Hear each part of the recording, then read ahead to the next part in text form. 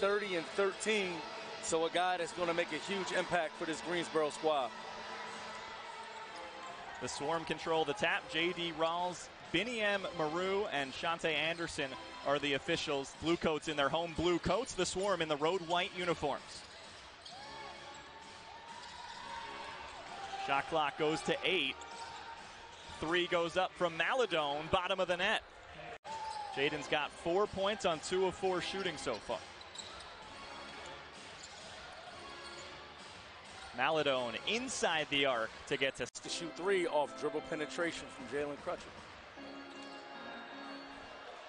So Bouknight contests the Charlie Brown miss there. James Bouknight, the number 11 pick in the 2021 NBA draft.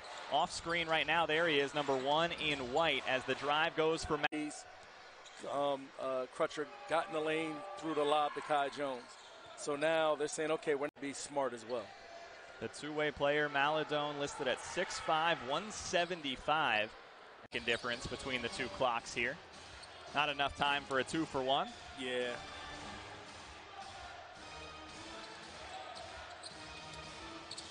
They switch. Smith on to Maledon. 6 to shoot. Theo into the lane, and he gets the roll. So that's what you have to. Bouknight. Bouknight's played 13 minutes, has just 1 basket.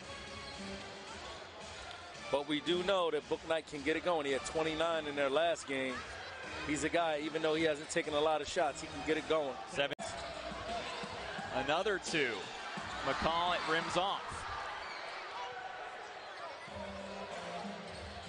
Would have tied it for the Colts 5 minutes into this fourth quarter. Maledon, it's his first G League game with the Swarm. He played 14 with the Oklahoma City Blue in the G League when he had a two-way contract. 1 free throw worth 2 points, and he gets the roll. So what happened on that play, Matt, was because he didn't beat Crutcher clean, he didn't necessarily